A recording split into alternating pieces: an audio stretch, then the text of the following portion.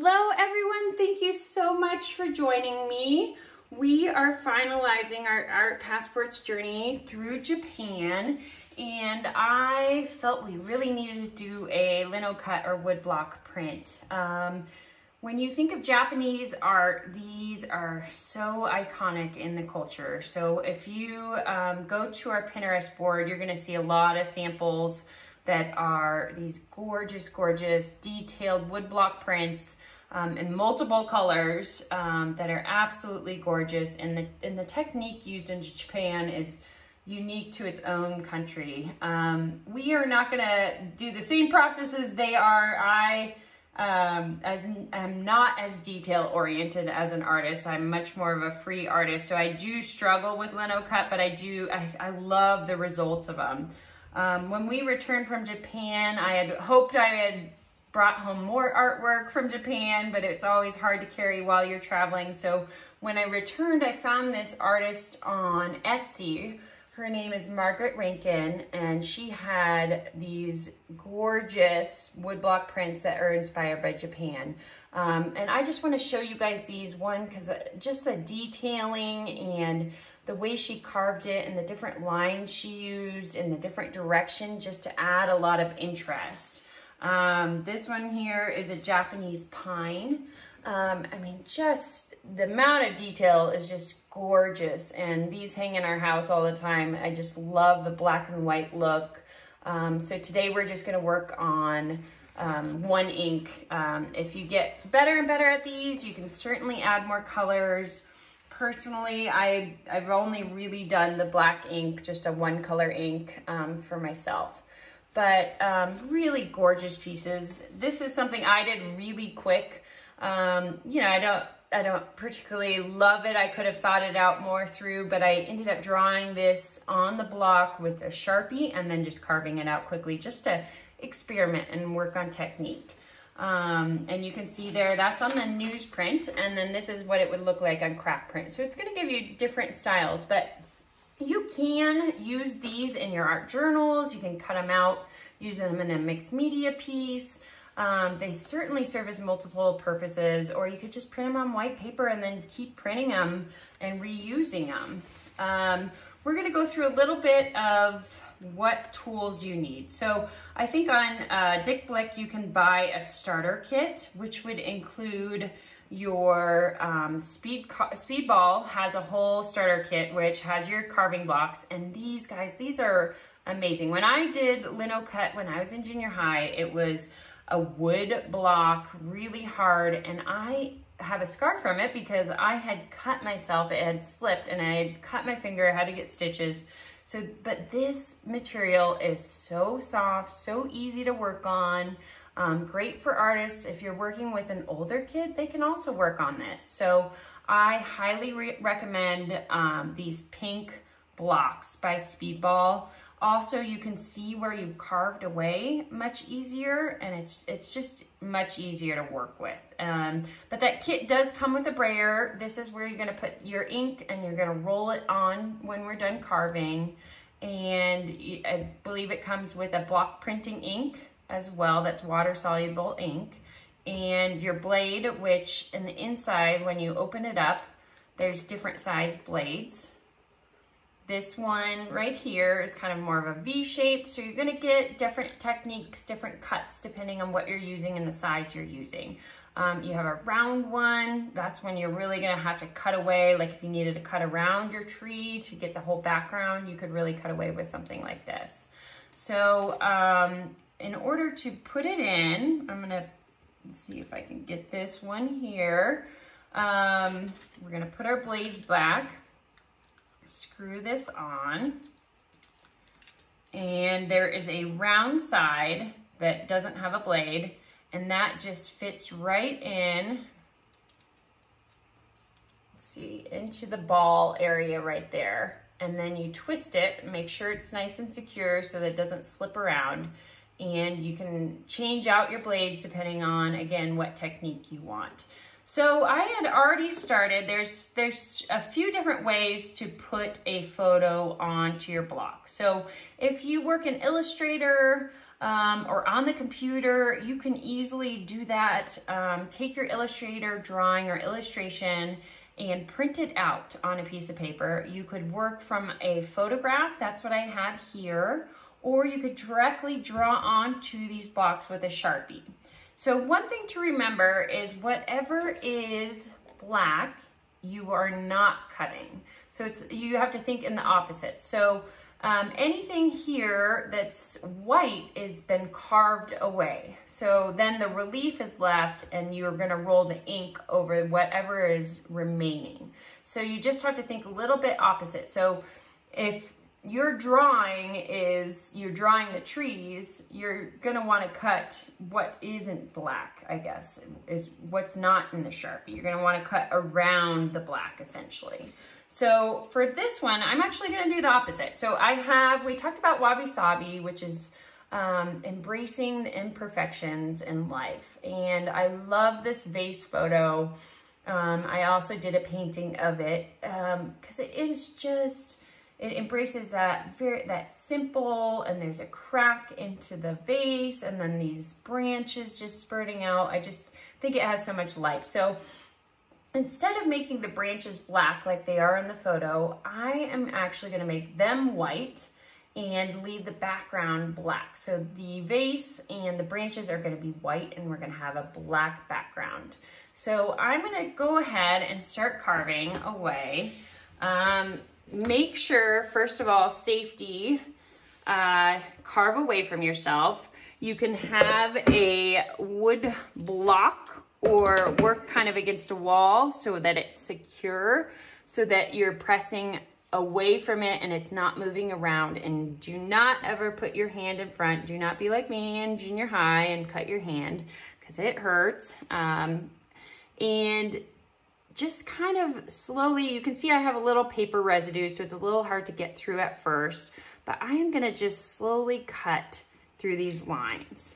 And you're gonna have a giant mess, you guys. There's gonna be little pink pieces all over, so put a board down, you know, or some newspaper and work over it. But I'm also trying to, I'm kind of new to this as well, so I just want to experiment with my own carvings, you know? So instead of having it completely black around, I want to have a little texture come through. You can see in this print in particular that she did, there's a little texture. So she left just a teeny bit around that is exposed to the ink just for a little bit more texture. So I would go on Pinterest, research some Linocuts just to give you an idea of different ways to carve and different techniques.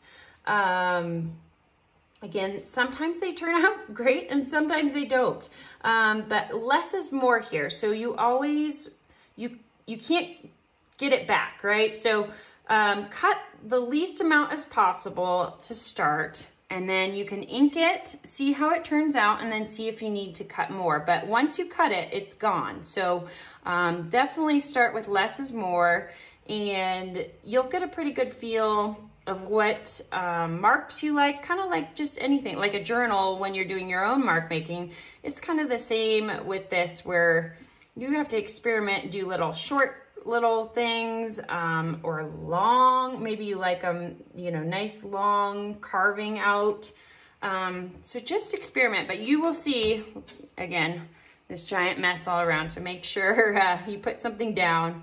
But I'm gonna speed this up, and then once we get to the inking part, we can slow it down again.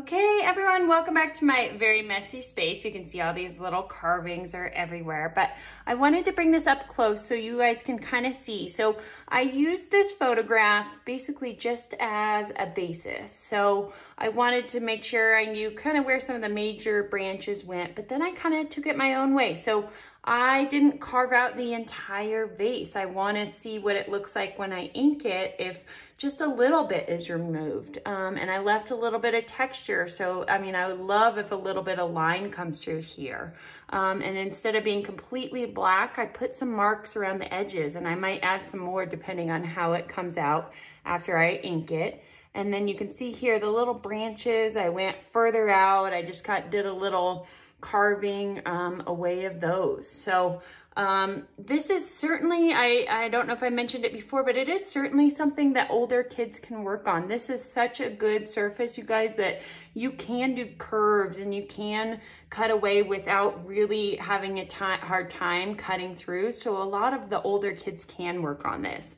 For younger kids, I wish I had it in front of me, but when you get a piece of meat at the grocery store or portobello mushrooms or some vegetables, it is there's a styrofoam plate at the bottom. So that you can ask your deli market or your grocery store for clean ones, and you can have your young kids use a pencil or like a skewer, like a wood skewer, to carve in their own drawings into that. And they can do the exact same process without using a blade. And it's amazing what they come up with, you guys. If you give them a little bit of inspiration and then let them run with it, it's just so neat what they can come up with. And I will post our personal projects of my daughters in first grade of what she comes up with, what she had come up with as well. So just to give you an idea, so here is our block printing ink. So we're gonna put a little bit of that on a piece of paper and roll it out. The best way to do it is if you have a plexiglass or a piece of glass to roll the ink onto. So I have a piece of glass that I'm going to use. I'm going to put a little bit on there. If you don't have it, a piece of paper is fine. It will pick up some of the fibers, so it can change it a little bit. And you're going to go with your brayer, and you're just going to roll out. You don't want to get too much ink on there, you guys. So just a little bit. So you see right here that it started making kind of like a texture pattern. That means there's too much ink on there, but you want to get it all the way across the brayer and make sure it's just kind of a thin layer. You can always add more. And what I'm going to do, I'm going to go over this. You can start seeing here where I carved away, and sometimes it's hard even as you're carving to know what you've carved away until you get the black ink on there. So I am already noticing some details I really like and some that might need a little bit of touching up. I'm adding a little bit more ink. You can see there's a lot of pink showing through, so it's fine to have a little bit of more ink. And it's just kind of a process. You know, sometimes I'll roll it and there's way too much ink, and sometimes there's not enough. And it also depends on the texture of your paper. If you're working on paper that has a lot of texture, it's going to look a lot different than on a piece of paper that's nice and smooth. I have some rice paper that is from Japan, but it has a lot of texture, so I'm not sure how it's going to print on that. And then I also have just a plain old newsprint. And so we'll practice on that to see how it turns out. So I'm not gonna get it perfect with it right now. I'm gonna just see how our first one is gonna turn out, if I need to do some carving or add more ink.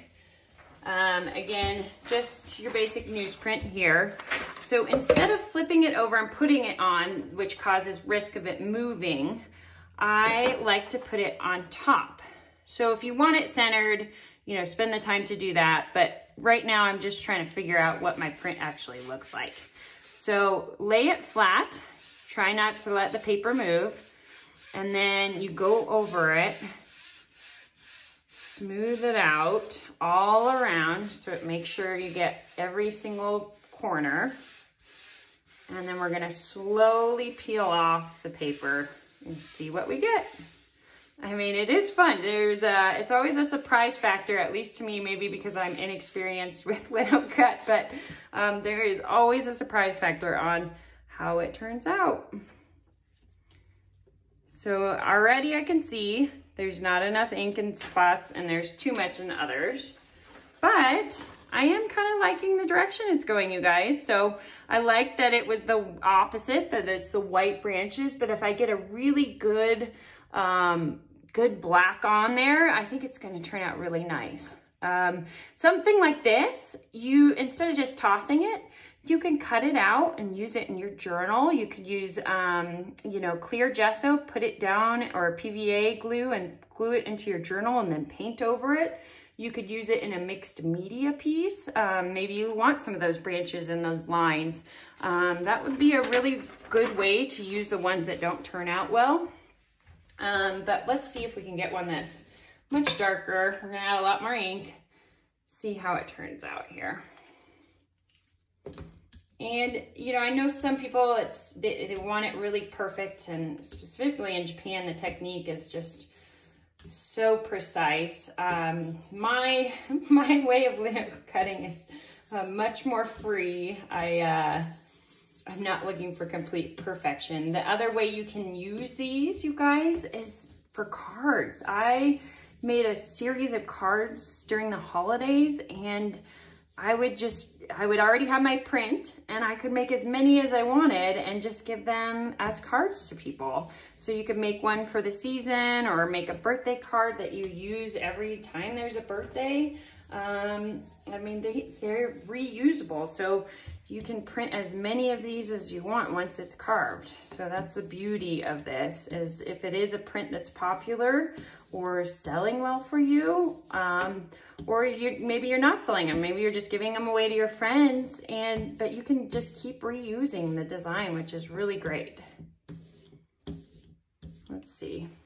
It always takes me a little bit to figure out the exact amount, but we'll try this. And again, I'm just gonna use a Strathmore newsprint, so nothing too fancy there. I just want to practice and experiment. And be careful, you do get ink. I don't mind right now, but you can get ink on your fingers, and then it can go on the back of the paper. Be mindful of that. Just wash your hands if you really don't want any ink, of course, on the back of the paper if you are making professional prints that you're gonna sell. And then you can always make a limited edition and sign them and put the number of print it is on there. And you can also work on a nice watercolor with, a torn edge. It can be beautiful once you know you like your design and you know you have the right amount of ink. So let's try again. And pull away slowly.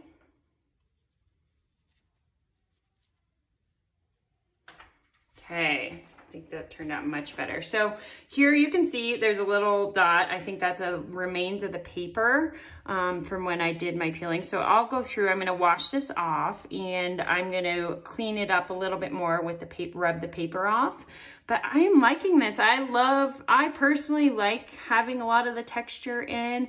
I don't like it perfectly black. I love that it kind of has that really textured finish. So it's not perfect, but I'll keep experimenting, and I encourage you to do the same and just practice. And I might go around and carve a little bit more here or some more of those details in the background. But I hope you enjoy, and I hope you get your kids or your grandkids involved in this process. Thank you.